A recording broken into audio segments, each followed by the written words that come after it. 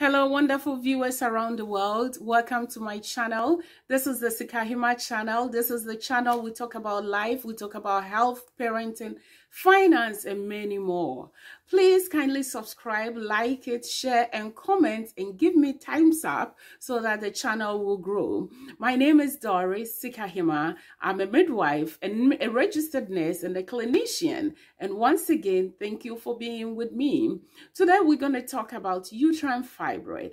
And the main reason why I'm talking about uterine fibroid is because I have encountered so many women with uterine fibroid, and I find it very beneficial to share the knowledge I have about uterine fibroid. So kindly stay with me as we get into this business. Thank you. So what is a uterine fibroid? A uterine fibroid is any mass or tumor that grows in a woman's womb or uterus. It is non-cancerous. It is just a fibrotic tissue or muscles and filled with blood that sits in the woman's uterus or in the womb. We cannot talk about uterus or talk about the uterus or uterine fibroid without talking about the layers of the uterus. So there are three layers of the uterus. We have the perimetrium, which is the outer layer. We have the myometrium, which is the middle layer, that is the muscle layer. And we have the endometrium, which is the inner layer, that is the smooth layer that lines the inner cavity of the uterus. And there are different kinds of fibroids. Wherever the fibroid develops, it can be in the outer layer, it can be in the muscle layer, and it can be in the inner layer or in the inner cavity where the baby normally is housed. So why, again, we talking about fibroids? Because many women around the world, about 70 to 80% develop fibroids. It is irrespective of persons, but there are a whole lot of people, Black women, that are prone to developing fibroids. And we, Black women, are at risk of developing these fibroids. That's why I decided to enlighten people about fibroids. So we have because I don't know, something in our gene that makes us develop fibroid. And also we turn into menarche very early. Menarche is the first menstruation of a young girl. So when you tend to menstruate early, it also puts you at risk of developing a fibroid. And we have some nutritional deficiencies factors. Now let's come to the causes. The actual cause of a fibroid is unknown, but they said they are contributing factors that can cause the development of a fibroid. Single, and it can be multiple. That means it can be many. It can develop in different areas and different layers of the uterus. So let's talk about some of the contributing factors. One of them is hormones. We have the estrogen and progesterone being the female hormone that controls our menstrual cycle. And during the menstruation period, you have a hormone that is in charge. And when you are getting ready, or every woman after menstruation, then the uterus is also prepared again to receive a fertilized ovum. That means it's prepared for fertilization to take place and embedment, that is pregnancy. So when there's a fertilized egg that travels into the uterus to into the uterine lining, there's a preparation, a whole preparation that goes on. And during that stage, the progesterone and estrogen interchange that can also cause the development of a fibroid, because fibroids can develop at any given time during the childbearing age of a woman. That means that you have active progesterone and active estrogen doing its work as expected, and it can cause uterine fibroid development.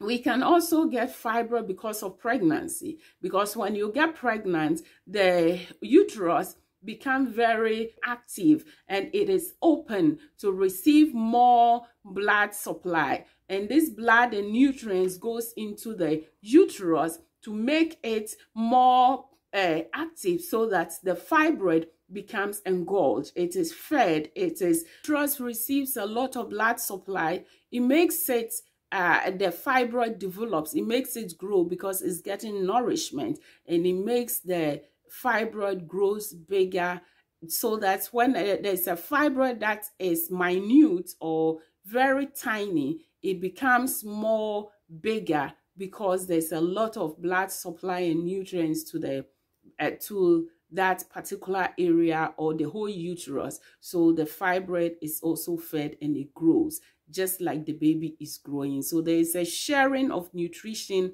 blood, oxygen, and all the requirements that the baby needs. The same requirement is being shared between the fibroid and the baby. And the other part is when you have a history, a family history, that let's say your grandmother had a fibroid, your mom had a fibroid, or your sister has fibroid, then the tendency of you developing fibroid is very high.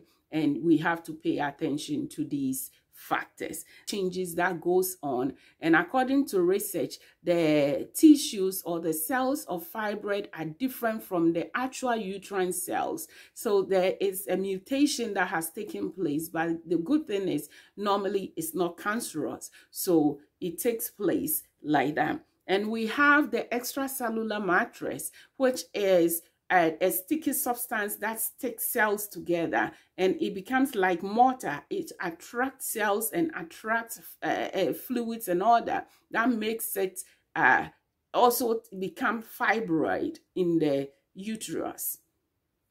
That is most of them.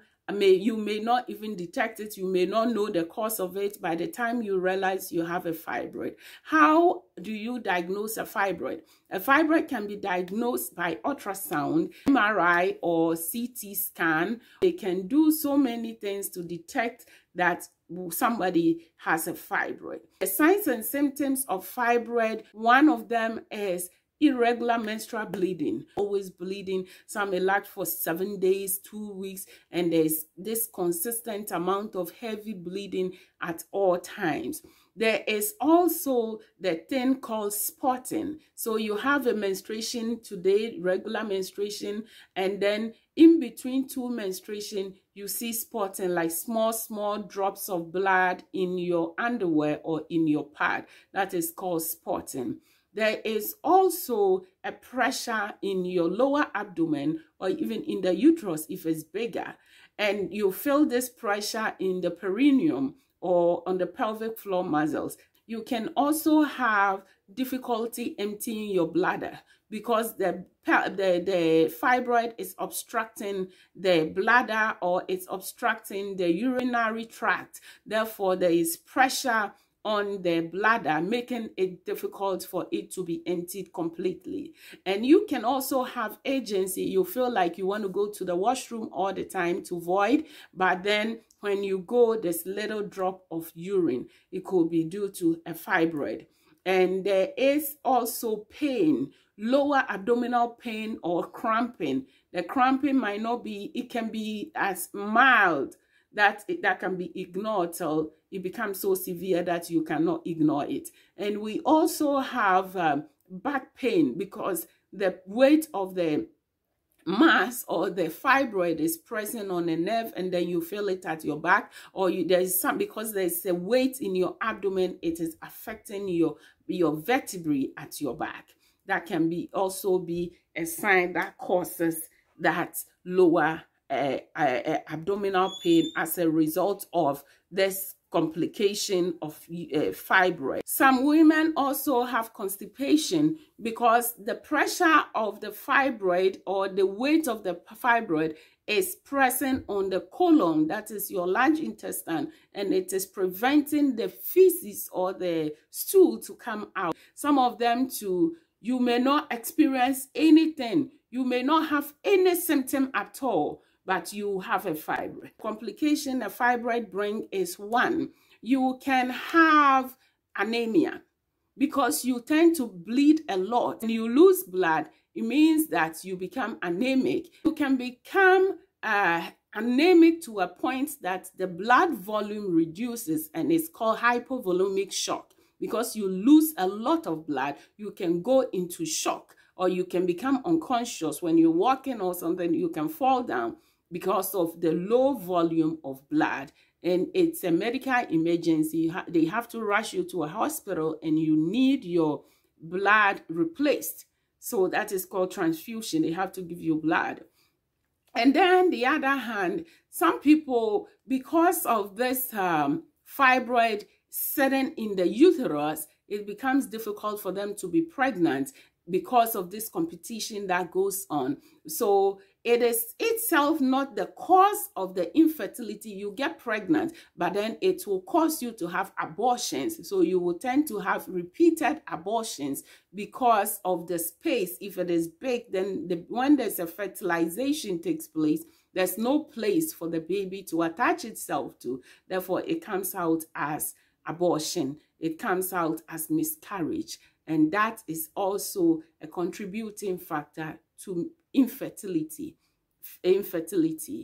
And then we have the light for date. Sometimes the baby develops, but then the baby becomes too tiny when the baby is born because the baby shares the nutrients and the oxygen and the blood supply with the fibroid. So instead of the baby developing at a specific rate, the baby is developing very tiny. And sometimes these babies are born premature because the abdomen tends to become bigger as if there are multiple pregnancies, but it's just one baby. But because the space and the space is being shared, then the fibroid occupying the space makes the baby comes out early because the abdomen is overstretched or the uterus is overstretched as if it is ready to deliver a baby. Meanwhile, the baby is not due, but because the space is being competed for with the fibroid. There's also light for date. Because the baby is too tiny, then the baby is born very tiny. Even though the baby is matured, it comes out at 36 weeks or and above, but then it becomes so tiny, and it's called light for date or light for gestational age, that the baby is born very tiny, even though it is the time for the baby to be born. We also have pregnancy malformations like congenital deformities because of this space. Let's say a big fibroid is resting on the arm or the head of your baby. The baby might be born with some abnormality, and these are some of the causes or some of the complications that a fibroid can cause. And it can also result into the baby becoming malnourished. So the baby will come, even though it's tiny, but then there's some nutrients or the qualities that the baby does not have. So how do we treat fibroids? We treat fibroids by, sometimes if it's too big, it has to be removed. There are so many ways to get rid of a fibroid: through myomectomy, opening up the uterus and taking it out, or sometimes they inject some medications in and get it shrinked out, or sometimes they do. So if you know you have a fibroid or you have this problem, just go see your doctor. Let your doctor do an ultrasound or a complete gynecological checkup for you, and you will know that he will just let you know if you have a fibroid and how big it is and the complications it's causing in the treatment, so that during the childbearing age, you can also have a child, or you can also have a life without thinking about you becoming anemic at any time. So this is all I bring your ways around the world. Once again, my name is Doris. Please kindly subscribe, like it, share, and comment. God bless you for being with me. Stay focused, stay safe, and remember, God loves you in the pandemic.